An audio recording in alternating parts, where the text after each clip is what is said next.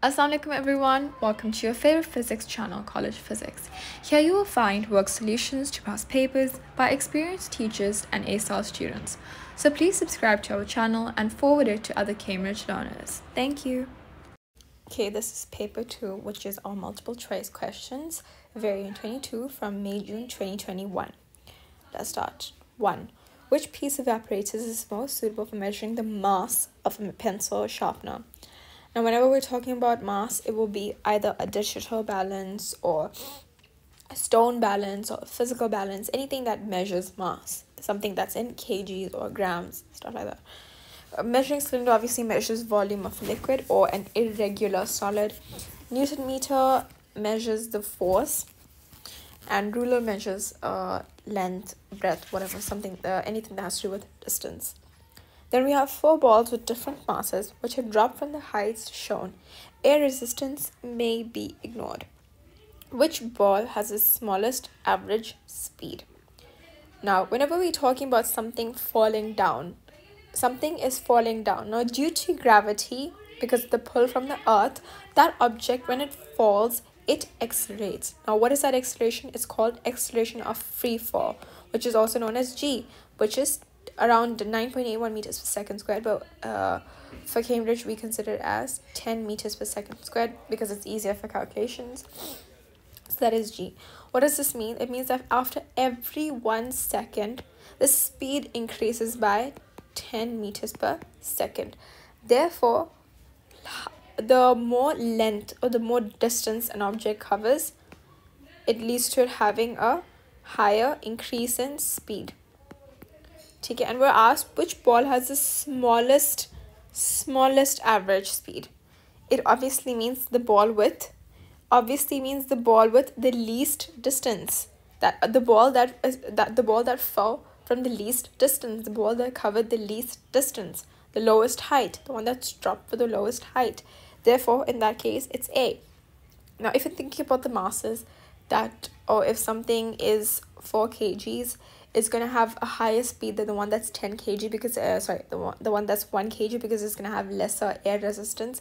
That's not true because we're told that the air resistance is ignored. If air resistance wasn't ignored, yes, there could be a different answer, but I don't think so because usually the differences between masses are kind of large. It's 4 kg versus 1 kg. There's a large difference. But if we're talking about, let's say, 1 and 1.2 kg, right? And you're saying that 1.2 kg will cover, they're both 4 meters above the ground, and you're saying that 1.2 kg will have higher speed. You will be correct because it has a higher mass, so it will have lesser air resistance. But in this, it will have lesser air resistance, but in this, that's not the truth. Okay, because air resistance doesn't exist. Therefore, when something is falling from whatever distance it is, whatever mass it is, whatever distance it is, the only thing that changes the speed, that affects the speed, is the length or the height from which it's falling and the g. That's it. Doesn't matter what mass it is, unless there is air resistance. If there is air resistance, then mass does make a difference in your speed, because higher the mass, lesser the air resistance. Number 3, a ball is thrown vertically upwards through the air. Wait, let me just give you guys an example for this one. I know I've extended this one's explanation quite a lot, but I know it's still difficult for people to understand. For example, you have a feather. Okay, you have a feather, and you have let's just say over here we have a feather, and we have a ball, right? Now, if we're talking about air resistance being present, okay, air resistance being present, what will happen in this is that the feather will have lesser speed than the ball. True, lesser speed, and this will have higher speed. Why? It will have lesser speed. Why? It will have lesser average speed because of the higher air resistance. The ball will have a lesser air resistance than the feather because the feather is very lightweight. It will have a higher air resistance. That will prevent it from being as fast or even faster than the ball. But if there's no air resistance, then which one will have the higher average speed? This one, the feather would have a high average speed because it has a higher height. Therefore, for every 1 second, it's covering 10 meters per second. It has a higher height. The more times it takes, the more it will accelerate. Okay. Okay, question 3. A ball is thrown vertically upwards through the air. Air resistance acts on the ball. Which graph shows how its speed varies with time? Air resistance acts on the ball. So in this one, we do have air resistance. Which graph shows how its speed varies with time? So when a ball is thrown upwards, we have to tell how the speed varies with time. When a ball is thrown upwards, let me just make 2 arrows. When it's moving upwards and when it's moving downwards. It's moving upwards and then over here it's going to be moving downwards. When it's moving upwards, because of air resistance and also because of the fact that gravity is downwards, its speed will decrease in speed. Okay? Decrease in speed.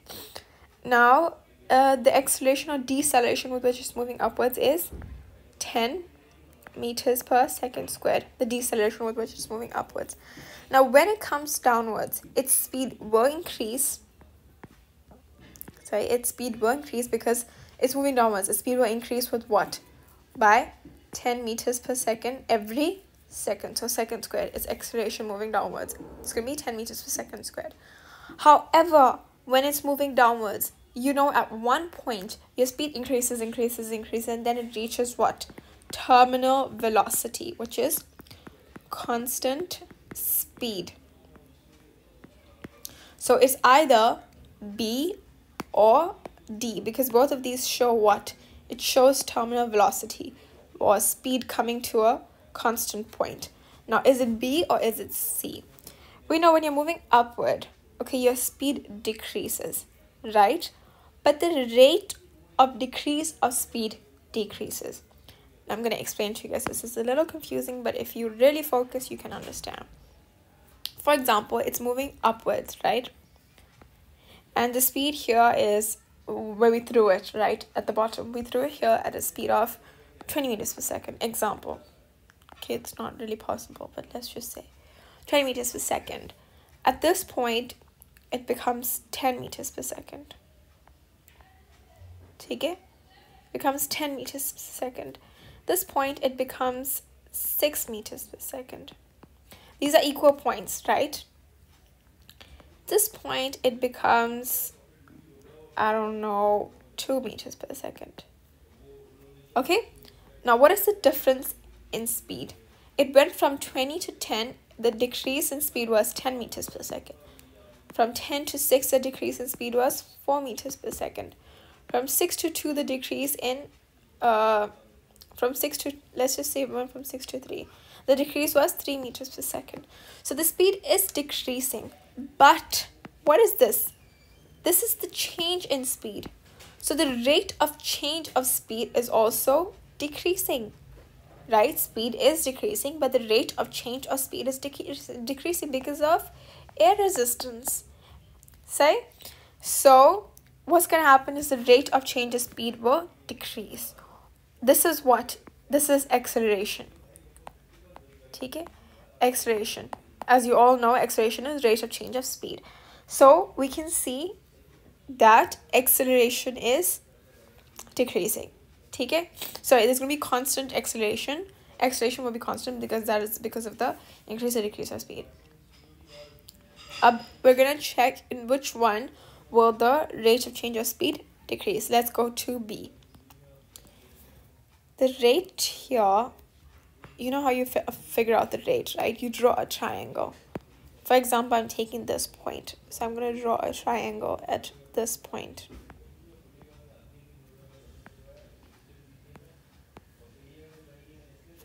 No. Has to be level. So we have a triangle here and then we have a triangle here. As you can see that this triangle has a higher depth, the one at the bottom. You can see that the depth of this and the depth of that. Which kiski depths are there? Which has a more depthy slope? This one. So in this, the rate of change of speed is increasing. It's basically saying it went from 10 meters second, 20 meters, 20 meters per second to 18 meters per second. And then over here, it went from 5 meters per second to 1 meters per second. That there's a higher jump here, which is further in time, or higher decrease in speed further in time than at the beginning of time. Obviously, when the time starts, the decrease in speed will be more than the further decrease in speed. So it's not correct. So the answer will be D. It will be D. And let's just see if we're right. The rate of decrease of speed of this part is more than the rate of decrease of speed of this part. Wait, I didn't draw it correctly. The rate of decrease of speed of this part, this is so much more steeper than this. Therefore, the rate of decrease of speed is decreasing. Just as we saw here, rate of change of speed is decreasing. So the answer will be D, and then we see the terminal velocity at the end. Number 4. What is the best description of the meaning of mass of an object? Now we know with mass comes what? Inertia. So A, the space occupied by the object. No, that basically it speaks about the volume. The force that gravity exerts on an object. Yes, that does depend on the mass, but it also depends on the planet, because the force obviously changes with the planet. C, the resistance of the object in changes in motion. Yes, because that's talking about inertia. The closeness of packing of the molecules, that's about density. Number 5. A measuring cylinder contains 40 centimeter cube of water. A stone of mass 90 grams is lowered into the water so that it is fully submerged in the water. So this stone, it has a mass of 94 grams, and it has the volume of, it went from 40 to 76. So the volume of the stone is 76 minus 40, which is 36 centimeter cube. Now you just have to find the density. The density will be 94 upon 36, and the answer for that will be 2.6. Take care. 6. The extension load graph for spring is shown. The unstretched length of the spring is 17 centimeter. When an object is suspended from the spring, the length is 19.2 centimeters. So it went from being 17 centimeters to 19.2 centimeters. Therefore, what is the extension? The extension is 17, 18, 19, 2.2. That is the extension. 2.2 centimeters. That is the extension. So 2.2. Take it. What is the weight of the object? So we just bring it to the load, and as you can see, it is 3 newtons. So the answer for number 6 is D. A satellite orbits the Earth in an anti-clockwise direction at a constant speed. When the satellite is in the position shown, in which direction does the resultant force act upon it? So let's talk about the forces acting on the satellite first. The engine force is towards A. The force that it applies. The force that it applies in the forward direction or towards A is the force from the engine of the satellite. Or whatever it has. Okay. D is gravity. The force that Earth pulls the satellite inwards, right? That's the gravity towards the satellite. Now, because of A and D, it moves in this direction. This is the direction of velocity. This is the direction. It's not the direction of force. It's the direction of velocity, or the direction of motion of the satellite, not forces. Only 2 forces are applied on the satellite. One is A and one is D. And you know, when something is moving in a circular motion, the resultant force has to be centripetal force, which is towards the inside of the Earth, or pointing towards the center. In this case, it is D. A tennis ball has a mass of 57 grams. A tennis player hits the tennis ball with a tennis racket. The tennis ball has a velocity of 25 meters per second when it hits the racket. The velocity of the tennis ball when it leaves the player's racket is 15 meters per second in the opposite direction from its approaching direction. The average force exerted by the tennis racket on the ball is 35 newtons. For how long is the tennis ball in contact with the tennis racket? So let's just draw our situation first. We have a tennis ball. It's moving with a velocity of 25 meters towards the racket. So let me draw it. We have a tennis ball. It's moving with the direction of, this is a tennis racket, for example. It's moving with the direction of 25 meters per second.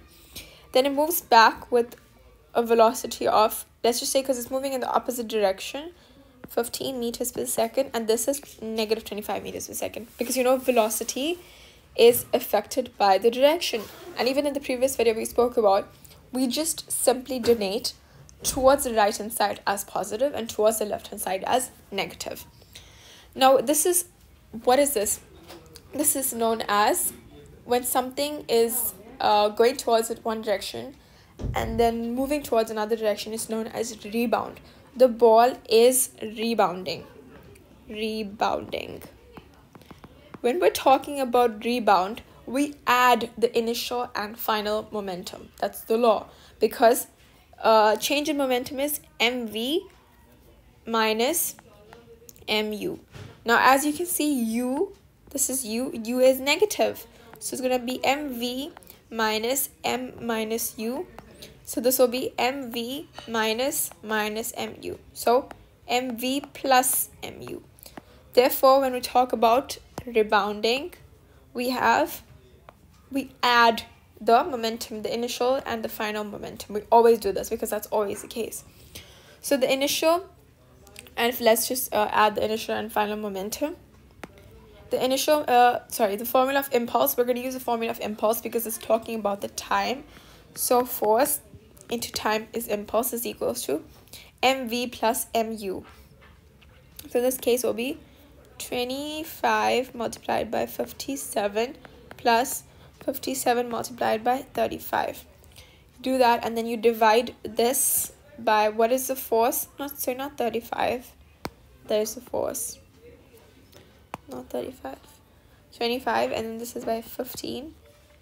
Divide this by 35 and then you find the time. And let me remind you, the most important thing is that this is 57 grams.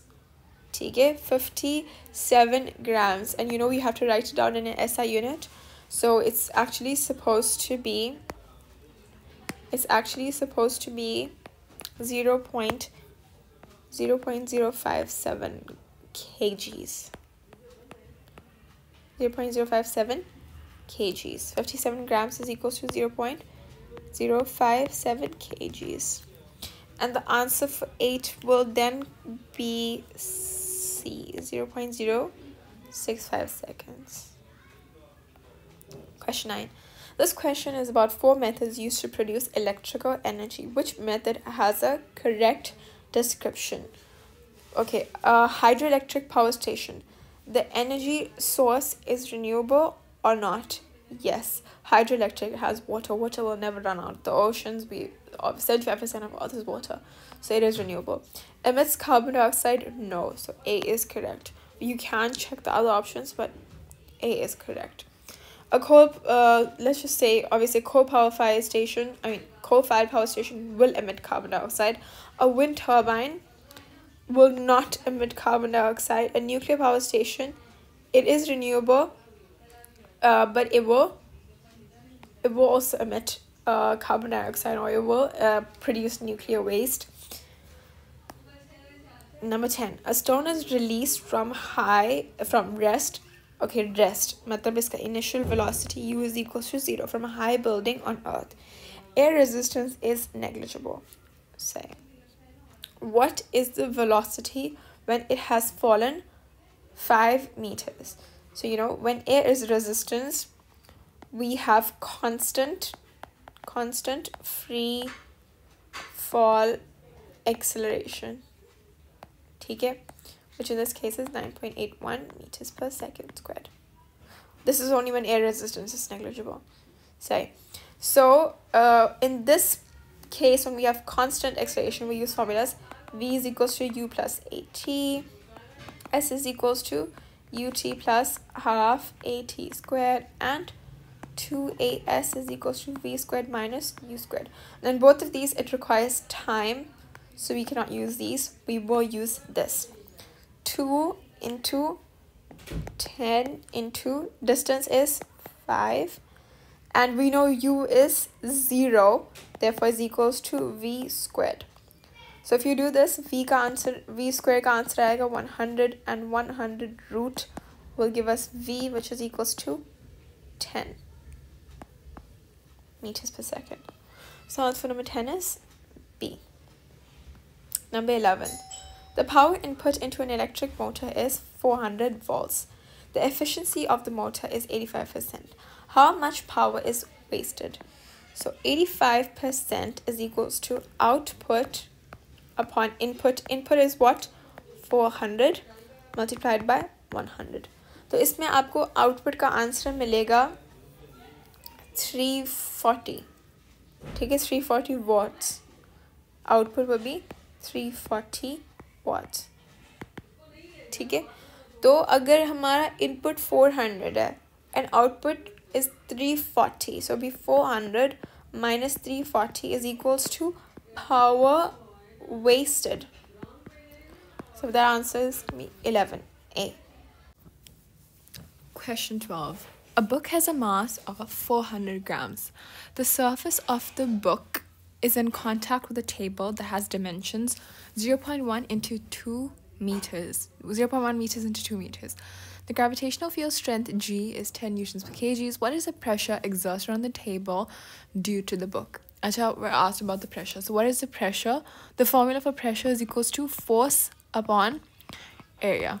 So first we find the force that the book has, which is basically its weight, which is 400 multiplied by 10, because mass, weight is equals to mg, which is mass multiplied by g. And the value of g on earth is 10 newtons per kgs. So that's the force, which is weight upon area. We have the area, we have the dimensions in meters, so we do not need to change. Sorry, the mass is, it says 400 grams, which is 0.4 kgs. So I'm going to have to change this. See, if I can forget about this, you can forget about this. So make sure that all of your values are in the significant figures. 0.4 kgs multiplied by 10 upon area, which is 0.1 multiplied by 0.2. And the answer for pressure would be around 200 newtons per meter squared. That will be D. 13. A horizontal metal plate of area 0.5 meters squared lies at the bottom of a lake at a depth of 40 meters. The density of the water is 1000 kgs per meter cubed, and the gravitational field strength G is 10 newtons per kg. What is the downward force acting on the plate due to the water? So we know that we have a formula for pressure, that sum of the pressure underneath water, right? The formula for that is P is equals to rho GH. And then we have to find the force, not the pressure. Now we know that force is equals to pressure into area, because pressure is equals to force upon area, right? Therefore, force is equals to pressure into area. It's the same formula. So let's find force. First we find pressure. Pressure is equals to rho GH. Rho or density is 1000 kgs per meter cube multiplied by G, which is 10, multiplied by depth or height, which is 40. This is pressure. And then area, we have 0.5 meters squared. We have all our values, and the answer for this is C, 200 kilonewtons, which is 200,000 newtons. Which row describes the forces between the molecules and the motions, between the molecules and the motion of molecules in the gas? The forces between them are very weak. If we had strong forces between molecules of the gas, they would be pulled together and they wouldn't remain as a gas. They would turn into either a liquid or a solid. Motion of molecules, they do not vibrate. Vibration is for solids. They move freely. So the answer for 14 is C. 15. Very small pollen grains are suspended in the water. A bright light shines from this side. Okay. We have our eye here. We have a microscope. We're viewing the pollen grains in the water via a microscope. And then we have a bright light coming in from the side. When looked in the microscope, the small specks of light are seen to be moving in random jerky manner. Small specks of light, obviously, those are the pollen grains because there's a light reflecting off of them. So those pollen grains appear as small specks of light. They're moving in a random jerky manner. What does that mean? It's moving like this.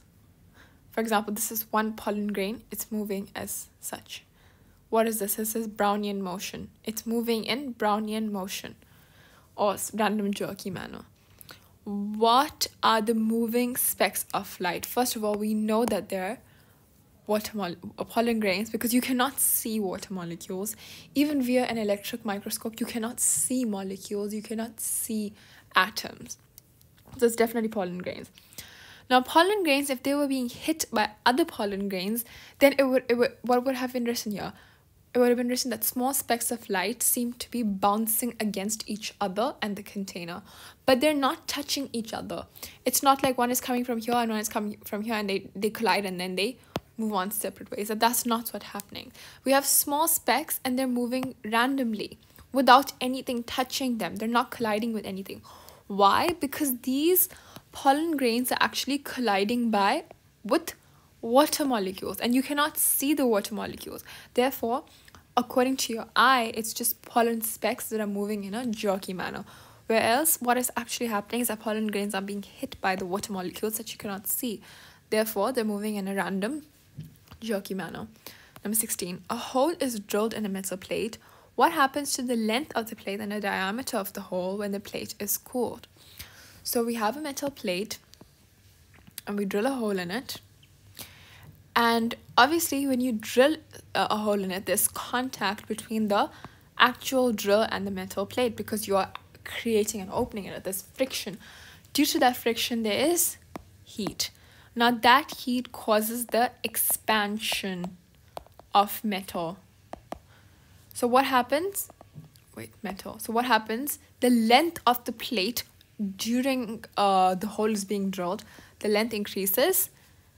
And when it cools down, the length obviously decreases. And also the diameter of the hole decreases because when the metal has cooled down,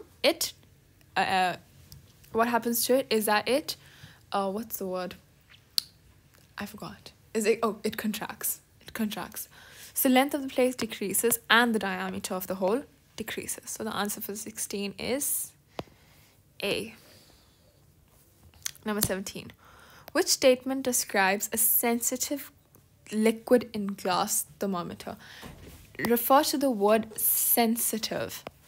Sensitive liquid in glass thermometer. Sensitive means that even if there's a very slight temperature change, you're able to view a large change on the thermometer in order for you to grasp your attention. So let's see our options. A thermometer which can be used to measure very high and very low values of temperature. That would be not that sensitive because it would have to vary from a very low point to a very high point. For example, let me just draw a thermometer. Okay, imagine this is the inside part of a thermometer. Let's say we have 0 to 100, right? And an increase in temperatures by 50 degrees. So if we're talking about a normal thermometer, it moves from here to here, right?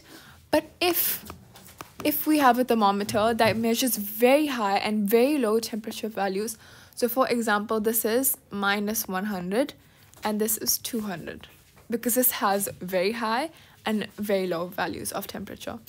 In this, if 50 degrees increase, so this would be 0, this would be 100, so this is the length that would increase. Compare it to the one that we previously had. The length is very less. The increase in length is very less because 0 would be here and 50 would be here. And you wouldn't be able to tell if this is 49 or 50 or 47 or 51 because all these values are so close. So that is not a sensitive liquid in glass thermometer. If it was sensitive, for 50, it would go from here to here. Do you get it? So that you can easily tell if this is 50 or 51 or 49, okay? B, a thermometer which gives the same increase in length of the liquid for each degree of temperature rise. Yes, that is true. Every thermometer has to follow this, that the increase in length for each degree rise in temperature has to be equal, but it still does not describe why would that be sensitive. A thermometer which is accurate because it has been calibrated, that is every single thermometer. Still, we're not talking about a specific sensitive thermometer. D, a thermometer which gives a large increase in length of the liquid for each degree of temperature rise. That is correct, because that would make this thermometer sensitive. Okay. 18. A block of aluminum of mass 2 kg has an initial temperature of 20 degrees. It absorbs 7,300 joules of thermal energy. The specific heat capacity of aluminum is 913 joules per kg degree Celsius. What is the final temperature of the aluminum block? Now, you all know the formula. Q is equals to negative mc delta T. So, we'll write that down. Q is equals to negative mc delta T. Now, we have to find the final temperature or the temperature change. Temperature change would be Q upon mc. Q, which is the absorbed energy, is 7,300 upon, the mass is 2 kgs multiplied by C is 913. So 7,300 upon 2 multiplied by 913 is equals to around 3.99, or is equals to temperature change is 4 degrees Celsius. So the initial temperature is 20, and then the temperature change, it absorbs 7,300 and it increases by 4. So the final temperature would be 24. 19. A student sets up 4 cans. Each can contain the same mass of water at 90 degrees. All cans are identical except for the outside surfaces. Which will cool down the fastest? Obviously, in order for it to cool down the faster, it would have to lose heat the fastest. What loses or absorbs heat the faster is when it's black. And also it has to be dull because shiny reflects. So black and dull. So the answer of 19 is A. 20. Thermal energy is transferred by conduction in a metal bar. Which statement is not correct? A. Fast vibrating ions leave the surface. Okay. B. Fast moving electrons carry thermal energy. Free moving electrons carry thermal energy through the bar. Okay. Ions vibrate and strike neighboring ions to make them vibrate. Okay. D. Ions vibrate but do not change position.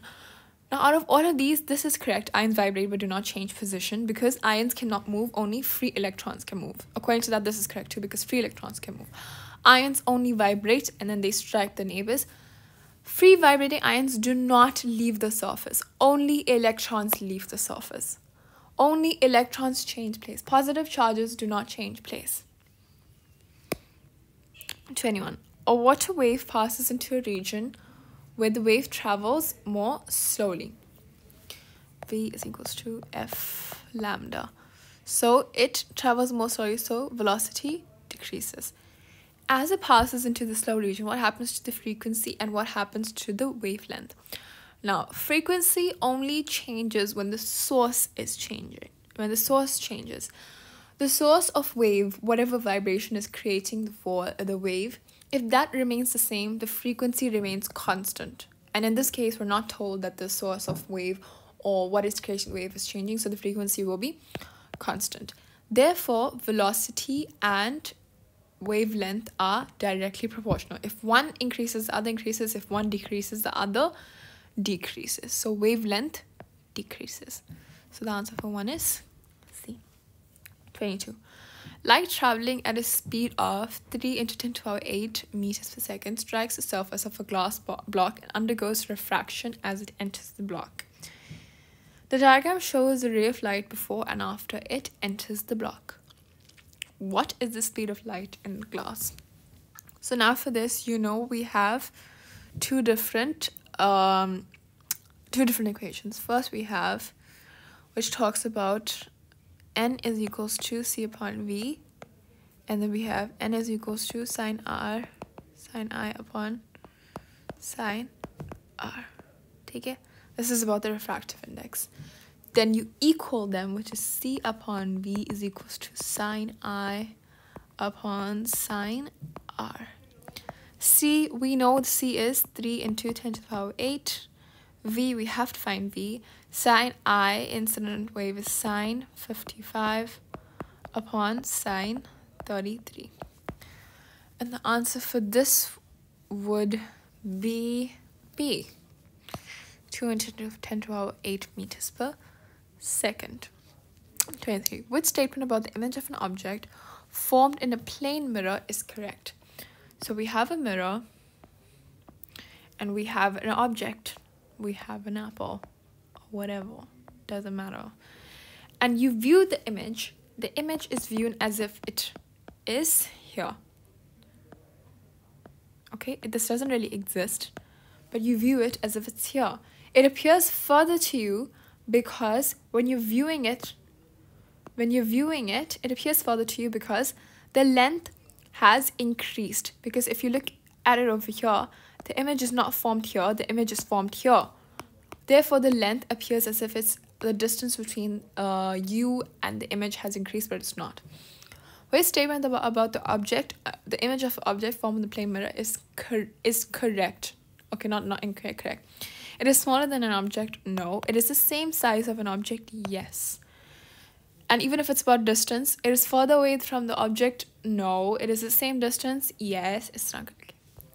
Say 24. An object is placed in front of a thin converging lens. The diagram shows the path of the two rays from the top of the object. An image of the object is formed on the screen to the right of the lens. How does this image compare to the object? So first, if you've done enough past papers, you'd already know what the answer is. But if you haven't, we're gonna draw the image first. So let's draw the image.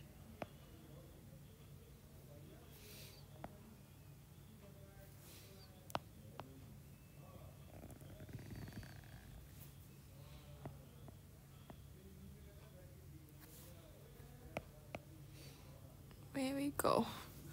Sorry it took me so long. Okay. So the image would form here. This would be the image. It is larger than the object. As you can see, the arrow is larger than the object. This is the image. So how does the image compare with the object? It is larger and inverted. Yes, you can see it's inverted, it's upside down, and it is larger. It's not the same way up and larger. It is not smaller and inverted. It is larger and inverted. 25. Here are three statements about the speed of electromagnetic waves. 1. The speed of electromagnetic wave in vacuum is 340 meters per second. No. That's the speed of sound in air. The speed of electromagnetic wave in vacuum is 3 × 10 to the power 8 meters per second. Yes. The speed of an electromagnetic wave in vacuum is approximately the same as in air. Yes. 2 and 3 are correct, so the answer for number 25 is C. 26. The sound from a loudspeaker must pass through two materials to reach a microphone. It's sound. Sound is a what wave? It's a medium wave. Therefore, denser the medium is equals to higher the speed of sound, because it needs medium to propagate. And if you have the denser the medium, the more it propagates. Which combination of materials gives the shortest time for the sound to reach the microphone? So we have to choose which materials are the densest. The first material, obviously copper, is denser than air and water. And in 2, we have, obviously, aluminum is denser. So the answer for 26 is C. Which method does not demagnetize a bar? Okay. A. Heat the magnet and place it in an east-west direction to cool. Does that demagnetize it? Yes, it does. B. Place the bar magnet in an east-west direction and hammer it. That also demagnetizes it. C. Place the bar in a coil and connect it to an AC supply. Yes, that also demagnetizes it. Place the bar magnet in a coil connected to a DC supply. That actually magnetizes it, not demagnetize. So the answer for 27 is D. 28. 3 piles of small nails P, Q, and R are placed on a bench below 3 electromagnetics. One set of nails is made from copper, one from soft iron, and one from steel. Diagram 1 shows a situation when the electromagnets are switched on. Diagram 2 shows a situation when the electromagnets are switched off. Okay, in 1, the switches of the electromagnet are closed or switched on. And in 2, the switches are open, that means it's switched off. Now, R stayed magnetized, Q got magnetized and then demagnetized, and P didn't even react to magnetism. Which row identifies the materials from the nails are made? So, okay, let's first talk about iron. Iron is paramagnetic, so it magnetizes, but then it demagnetizes as well. So, iron would be, I think it would be Q, because it magnetizes and then it demagnetizes as well. And steel, we know it becomes into a permanent magnet. So R is steel because it became into a permanent magnet. And copper is obviously P. It does not get magnetized, neither temporarily nor permanently. 29. A magnet is suspended by a cotton thread. The magnet is displaced and then allowed to fring freely until it comes to rest. Why does the magnet always come to rest pointing in the same direction? Okay, this is because the magnet has a north to south, right? The magnet has its own magnetic field. Now, we know that the Earth naturally has its own magnetic field. It doesn't have an electric, it does, but we focus more on the magnetic field because it's very prominent. That's basically what the compass works on. The compass directs towards the Earth's magnetic field because it's the largest and the most powerful magnetic field there is to exist. Therefore, when the magnetic field of the magnet that's suspended by a cotton thread, when that lines up with the magnetic field of the Earth, that's when it comes to rest. So the answer for this would be D, because of the interaction between the magnetic field of the magnet and the magnetic field of the Earth. 30. A student rubs a plastic rod with a cloth. The rod becomes positively charged. It has lost electrons. That's why it became positively charged, because you know that only electrons can either be gained or lost. Protons can neither be gained nor lost. When you lose the electrons, we're left with positive cations. Therefore, it becomes positive. 31. An isolated metal sphere is positively charged. It is then brought near to another isolated metal sphere that is neutral. What happens to the charges on the neutral sphere as the positively charged sphere is brought close to it? Okay, A.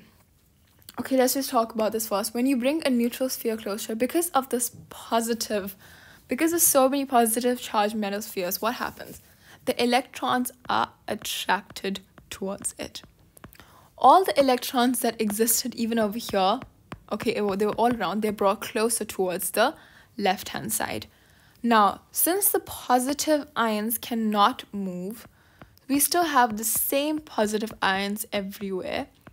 However, since they moved from the right-hand side and they moved towards the left, this area now becomes electron deficient, and this one has extra electrons. So this one basically becomes negatively charged, and this area becomes positively charged. So let's see which explanation agrees to this. 31.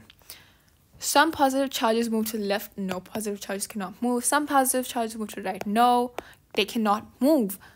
D. This is correct, because it says that the positive charges do not move, but some negative charges move to the left. Anything that has positive charges move is just incorrect in any question. 32. Which circuit has a 0 reading on the ammeter? Now we have diodes, and diodes only allow current to move when they're in a forward-based direction. So we have a positive here, current starts moving, and yes, it goes past because this is forward-based. And the current, there is current on this in this circuit. So there's not a 0 on the ammeter. Let's see B, positive to negative. We start off, Yes, there's current in this one too. C, positive to negative. Yes, this is forward based.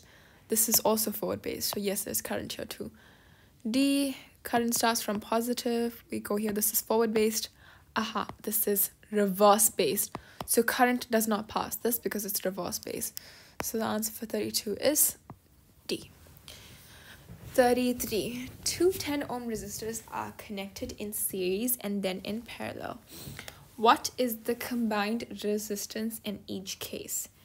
You know, when something is when resistors are connected in series, the total resistance increase is more than any of the resistors. It's more than obviously 10 ohms. And in parallel, total resistance will be less than 10 ohms. So what is the combined resistance in each case? Obviously in series it will be more than 10, and in parallel it will be less than 10. You don't even have to calculate anything in this. See, for 34 we have this question with logic gates. Therefore I place this table with all the logic gates to the table for you guys. Okay, the diagram shows a combination of 4 logic gates that produce an output signal at R that depends on the states of inputs of P and Q. So we have, let's see how many inputs and outputs we have. First, we have 2 inputs, P and Q. And then the outputs that they have act as inputs for this gate. And the output for this gate then acts as input for the next gate. Okay, let's label our gates first so that it's easier for us. We have 2 NOT gates first. NOT. Then we have an AND gate. Then we have another NOT gate. Now let's make a table here so things are easier. Okay. We have our input. We have output. Now we're told which single logic gate produces the same effect as this entire combination. Therefore, this would act as one logic gate. And whatever logic gate this is, the inputs would be P and Q, and the outputs would be R. Okay, this entire thing would act as one single logic gate. Now let's start with our inputs. Okay, first for our NOT gates, let's just say, okay, obviously this is P and Q, and the output is R. Let's say our inputs are 1 and 1, 1 and 1. Now for NOT gates, if you have a 1, the output is 0. So 0, 0. The inputs 0, 0 for an AND gate, 0, 0 gives us an output of 0. Now for a NOT gate, the input of 0 gives us an output of 1. There's a 0 gives us an output of 1. So 1, 1, the output produced is 1. Okay.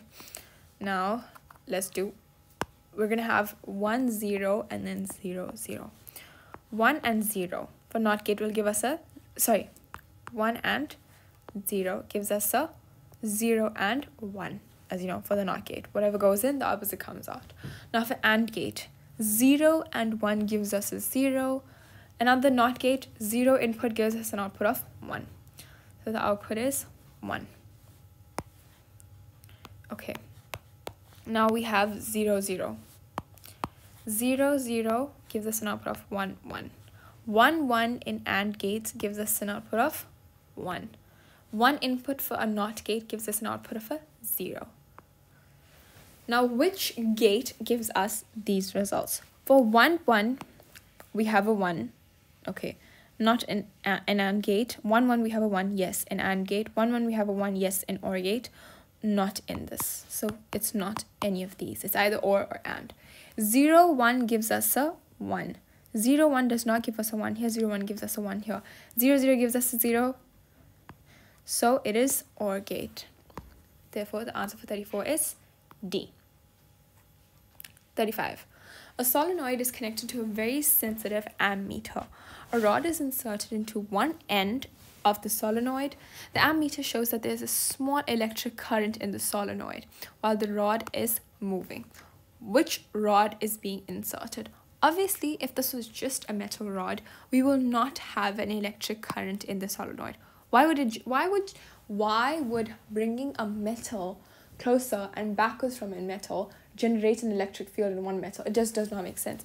Obviously, this is going to be a magnetized steel bar. This would be a steel magnet or whatever type of magnet. You know that when the magnetic field around or through a solenoid changes, or any electrical conductor, it produces an EMF, which in turn produces a current in the metal solenoid.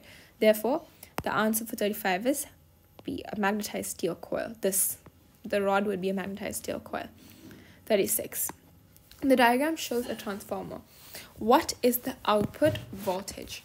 Now we know that number of turns of primary upon number of turns of secondary is equal to voltage of primary upon voltage of secondary. Now primary turns we have 550 upon secondary turns 115 is equals to voltage of primary is 22,000 upon voltage of secondary. Now if you calculate these values, the answer is C, 4,600. Okay. 37. Which row correctly states how nuclei behave during nuclear fission and during nuclear fusion? Fusion, they join together. Fusion, nuclei join together. Fission, obviously, they split. Because if fusion is join, then fission is split. So the answer is C. 38. The charge on a proton is E. Okay, if a proton is E, the charge, then the charge of an electron is minus E. Okay, what is the charge of an electron and charge of a neutron? Electron would be minus E and neutron is 0. Neutron has no charge. So 38 is D. Some radioactive decay, nuclear decay, to give new nuclei which are also radioactive. Part of series of decay is shown. How many decays involve the emission of beta particles? Okay, we go from 92 to 90. Therefore, we've lost 2 protons. That leads to यहाँ पर एक alpha emission हुई है, the emission of 1 alpha. Now we go from 90 to 91. That's a gain in neutron. That means a loss in electron, or we have 1 beta particle that has been released here. Okay. Next we have from 91 we go to 92. Again, another beta particle released. We go from 92 to 90. This is decrease in protons. Therefore, we've lost an alpha particle lost. Now 90 to 88, also another alpha particle loss. So 39, the answer is B, 2 beta emissions. 40. The graph shows the activity of a radioactive source over a period of time. What is the half-life of the source? Now let's use this graph to find out the half-life. First we have 120 and after that is 60. So when we move from 120 to 60, the time taken is from 0 to 2. 2 seconds is the 2 minutes is the half time. Let's use another example. We go from 60 to 30. 60 to 30, we will go from 2 to 4 minutes. That's a total of 2 minutes again. So the answer is B. And we're done with this paper. If you guys don't understand anything, please mention in the comments and I will try my best to get back to you. And I will see you guys in the next video.